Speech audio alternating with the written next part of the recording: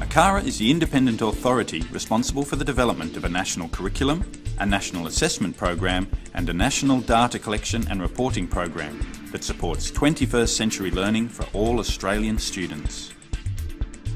ACARA's work is carried out in collaboration with a wide range of stakeholders, including teachers, principals, governments, state and territory education authorities, professional education associations, community groups and the general public.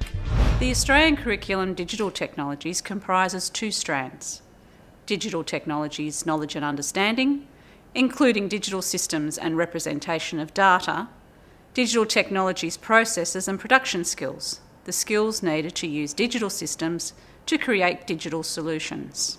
A strength of this curriculum is that it focuses on collaboration, it focuses on communication, always looking at developing a solution where they use their creativity and thinking.